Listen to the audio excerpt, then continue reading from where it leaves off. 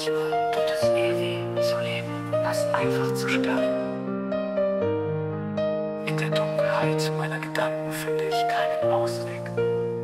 Die Stille um mich herum ist lauter als jedes Wort, das ich sagen könnte. Meine Tränen ertränken mich langsam, während ich versuche zu atmen.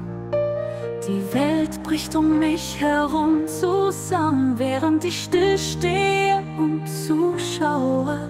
Die Einsamkeit in meiner Seele schreit lauter als jedes Schicksal, das mich erwartet.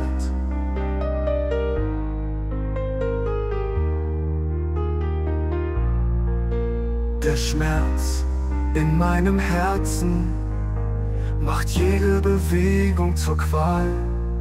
Meine Träume sind ein Meer aus Tränen, das mich zu ertränken droht.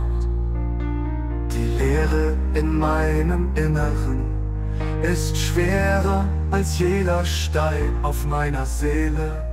Wenn es sich nicht haben kann, soll es auch kein anderer sein, der jemals dein Herz brechen wird. Der Regen fällt wie Tränen vom Himmel und spiegelt meine seelische Leere wider. Die Schatten meiner Vergangenheit verfolgen mich bis in meine Träume. Die Welt um mich herum ist grau und trostlos wie meine Seele.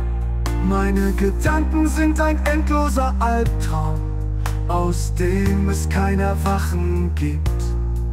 Der Verlust, den ich erlitten habe, ist wie ein Messer, das mich immer wieder durchbohrt. Meine Hoffnung ist wie ein schwacher Schimmer im Dunkeln, der langsam verlischt.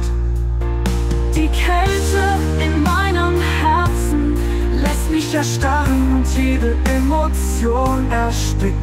Die Trauer in meinen Augen spiegelt die Leere in meiner Seele wider. Die Welt um mich herum ist voller Schmerz und Leid, das ich nicht ertragen kann.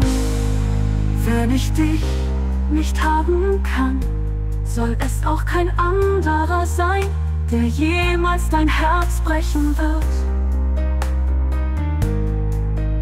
Die Worte, die ich nicht aussprechen kann, zerfressen mich von innen.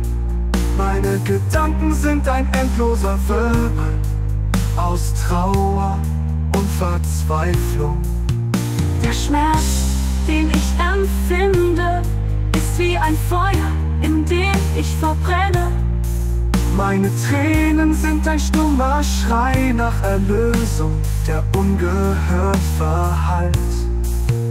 Die Leere in meinem Herzen ist wie ein schwarzes Loch, das alles verschlingt.